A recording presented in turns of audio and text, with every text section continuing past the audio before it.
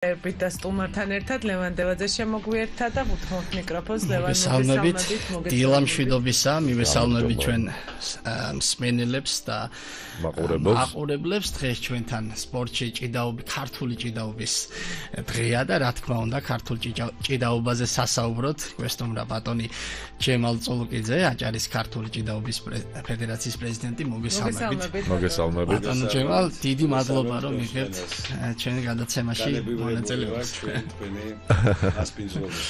ბატონო ჯემალ დიდი ამბები იყო ჩვენთან ქართულ ჭიდაობასთან დაკავშირებით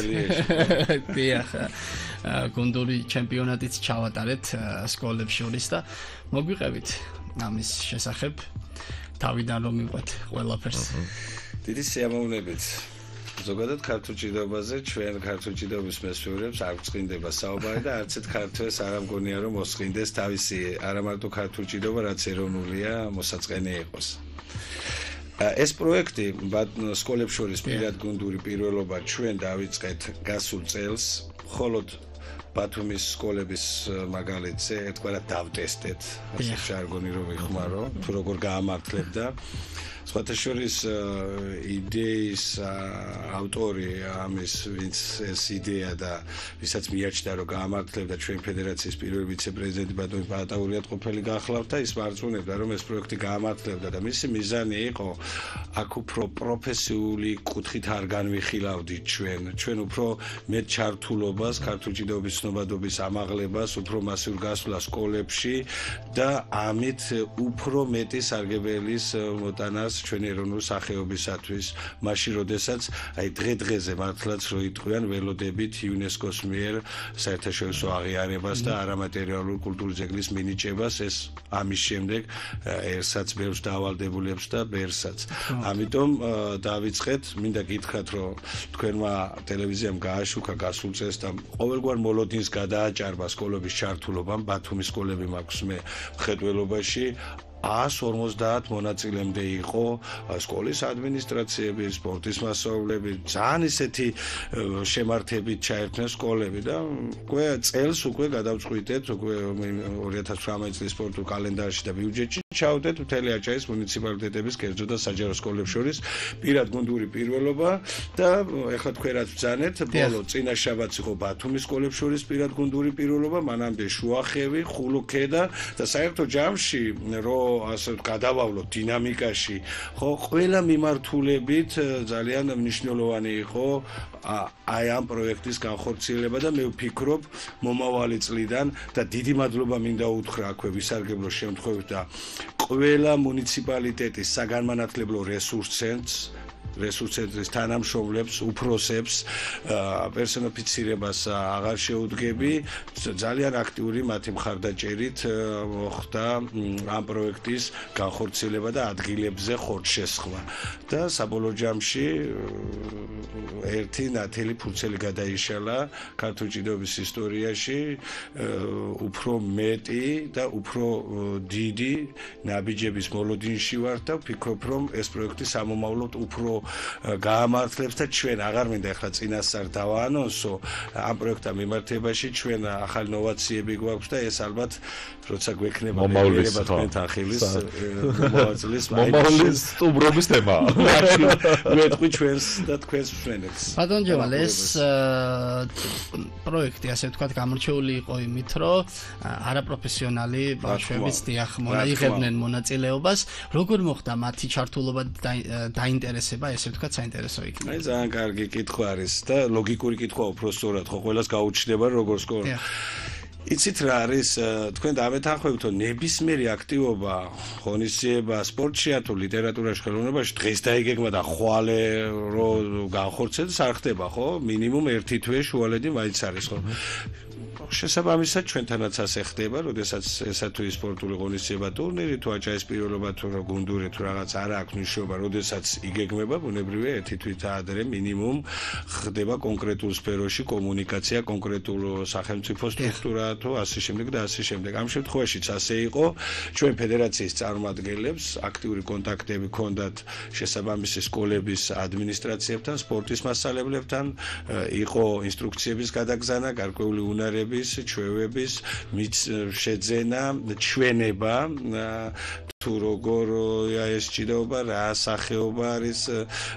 ილეთები და ასე შემდეგ პრაქტიკულად და პლუს ამას ემატება ამა თუ იმ სკოლაში ჩვენ ქართულ ჭიდაობას ხო ბევრი ბავშვი ჭიდაობს ხო ის მისი კლასელია მეგობარია ბუნებრივია მანაც ასწავლა მანაც წაახალისა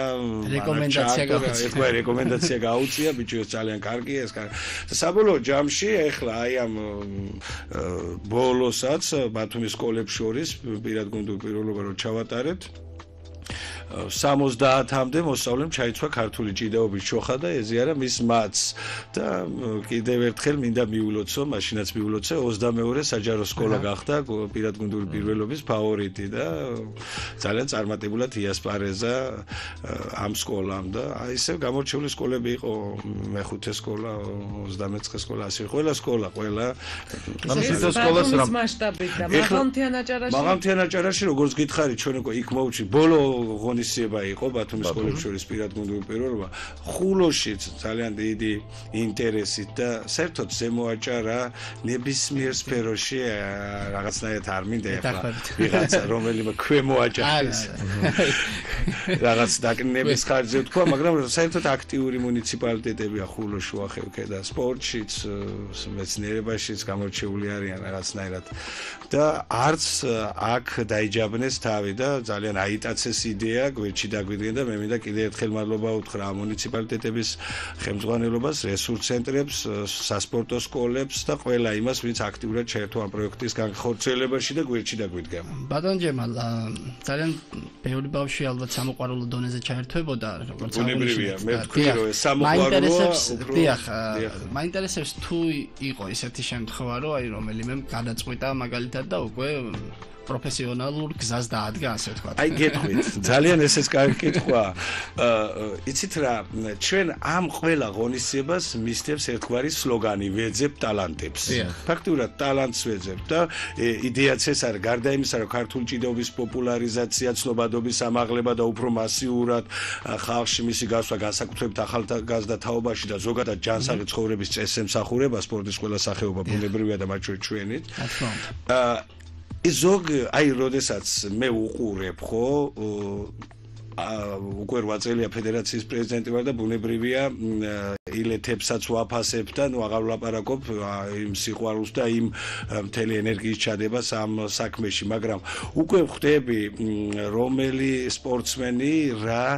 განსაკუთრებული ხელწერით არის გამორჩეული. ახლა არაპროფესიულ დონეს რაც შეეხება. აი გეფიცებით ყველა მუნიციპალიტეტში და ახლა ბოლოს ბათუმში ხო არაპროფესიული დონე იყო და არ ჭიდაობენ ხო მათი უმრავლესობა ვინც იქ წარმოდგენილი იყო. ზოგიერთი ისეთი ილეთი კეთდება რომ საქართველოს ჩემპიონატებსაც დაამშვენებს მართლა გეუბნებით ისეთ და სხვათა შორის ჩვენ გვერდზეც აისახა და ისეთი კადრებია დაჭერილი გაკეთებული ილეთის და ამის შემდეგ როდესაც ესა თუ ის ბავშვი ასე რაღაც აქტიურობით არის გამორჩეული ჩვენი ფედერაციის წარმომადგენლები ვინც არის აი მაგალითად ახლა ბოლო ღონისძიებაზეც რამოდენიმე მოსწავლე იხმო სამსაჯო მაგიდასთან ჩვენი ფედერაციის ვიცე-პრეზიდენტმა და Paata uriadmyofeli და მას შესთავაზა პროფესიულ დონეზე ჩართვა ქართულ ჭიდაობის ჯგუფში. ასე რომ თქვენი კითხვის პასუხი არის და კიდე ბევრჯერ არაერთ ასე ვთქვათ ასეთ აქტივობას, როდესაც თვალყურს ვადევნებთ, იქ ბევრი ბავშვი ისეთ ილეთს და ისეთ რაღაც ალღოს ავლენს, რომ ნამდვილად მისი გადაყვანა პროფესიულ რელსებზე ქართული ჭიდაობისთვისაც კარგია თვითონ იმ ბავშვისთვისაც და ზოგადად ამ ეროვნული სახეობის განვითარებისთვის. ძალიან რა ასაკიდან არის, რახან ასაკი ვთქვით, რა ასაკი სკოლებს შორის კონკრეტულად. სკოლებს შორის და რა ასაკიდან შეიძლება დაიწყოს ინტერესი ქართული ჭიდაობისა და რა ასაკია უკვე გვიანი, როცა უკვე, ანუ თუ გაქვს პრეტენზია პროფესიონალობაზე. ამ სამოყვარულო დონეზე ნებისმიერ ასაკში შეიძლება გასაგებია. ჩვენთან ქართული ჭიდაობის ჯგუფებში, ჩვენ სასპორტო სკოლის ქართული ჭიდაობის ჯგუფებში 10 წლიდან, მაგრამ ის 10 წლის ბავშვი ვერც პირველობაში მიიღებს მონაწილეობას. ის მხოლოდ ეჩვევა ლეიფს, ჩოხას, სპორტულ ცხოვრებას, სპორტულ დისციპლინას და ასე შემდეგ და მე უკვე ჭაბუკების 12-13-დან უკვე აქტიურად მოზარდები ჭაბუკები, მე ახალ 15-16 ახალგაზრდები და 18-მდე ახალგაზრდები, 18-ის შემდეგ დიდები, აი ზოგადად სპორტში 35 წელია ზრული, ასე ვთქვათ, საზღვარი ახლა გამოკვეთილა სხვადასხვა სახეობაში, სხვადასხვანაირად, მაგრამ მე უკვე ის ვეტერანად ითვლება და ასე რომ ქართული ჭიდაობის კარები ღია 10 წლიდან 35 წლამდე ნებისმიერი ჯანსაღი სულის და სხეულის მოქალაქისათვის. ბატონ ჯემალ, სამომავლო გეგმებსაც რო შევეხოთ, მოკლედ რა გველის რა აქტივობები ქართულ ჭიდაობაში? სამომავლო გეგმები ისეთი გრანდიოზული გვაქვს, რომ ვილაპარაკო ერთი ძალიან ჩვენი სურვილი, მაგრამ პრაქტიკულად როგორ იქნება არ ვიცი, მაგრამ ხუმრობის გარეშე ვიტყვი იმას, თუმცა ვერ დავაკონკრეტებ, იმიტომ რომ ჯერ ამ თემებზე მუშაობა მიდის. 2019 წელი აჭარის ქართული ჭიდაობის ფედერაციისათვის და ზოგადად ქართული ჭიდაობისათვის ჩვენს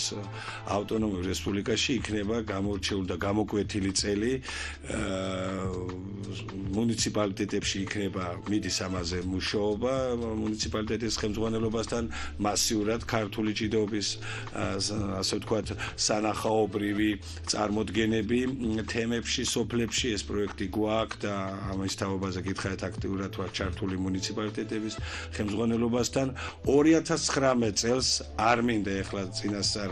კონკრეტიკა, მაგრამ აჭარის ქართული ჭიდაობის ფედერაციის ეგიდით ჩატარდება დიდი მასშტაბის საერთაშორისო ტურნირი, სადაც მინიმუმ 15 ქვეყანა ჩამოვა და 15 ქვეყნის მოჭიდავეები ჩაიცვავენ ქართული ჭიდაობის ჩოხას და ეზიარებიან მის მათს და დანარჩენი ჩვენ ერთი წამითაც არ ვფიქრობთ იმას, რომ რაიმეთი შევასუსტოთ ყურადღება, ფარხმალი დავყაროთ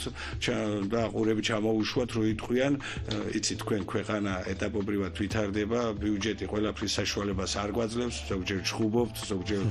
შეიძლება ვითხოვთ იმდენს, რასაც ვერ წვდება ჩვენი სახელმწიფოს და ჩვენი ქვეყნის ჯიბე, შესაბამისად სახელმწიფო პოლიტიკის გამტარებელი დეპარტამენტია თუ სამინისტრო, ყველაფერს ვერ გვისრულებს, ხან ჩხუბობთ, ხან ვეფერებით, ხან აქ სიტყვებს ვეუბნებთ, რომ საერთოდ ჯამში ეს ყველაფერი მაინც ამ საქმის განვითარებას ემსახურება და არა კონკრეტული პიროვნებების. ასე რომ ფიქრობ 2019 წელი უფრო კარგი წელი იქნება ქართული ჭიდაობისათვის. იმედია ჩვენც ამას ვუსურვებთ ქართულ ჭიდაობას. ძალიან დიდი მადლობა მობრძანებისთვის, წარმატებას გისურვებთ თქვენ. ჩვენი სტუმარი იყო აჭარის ქართული ჭიდაობის ფედერაციის პრეზიდენტი ბატონი ჯემალ წოლოგიძე. კიდევ ერთხელ მადლობა. ძალიან დიდი მადლობა და ნამდვილად თქვენი ეთერი ბევრჯერ ყოფილა ჩვენთვის, ასე ვთქვათ, სამომავლოდაც ესე იქნება. სამომავლოდ დარწმუნებული ვარ, ასე იქნება. დიდი მადლობა ყველაფრისათვის. მადლობთ, ჩვენ სულ ცოტა ხანში დაგიბრუნდებით. სპეციალ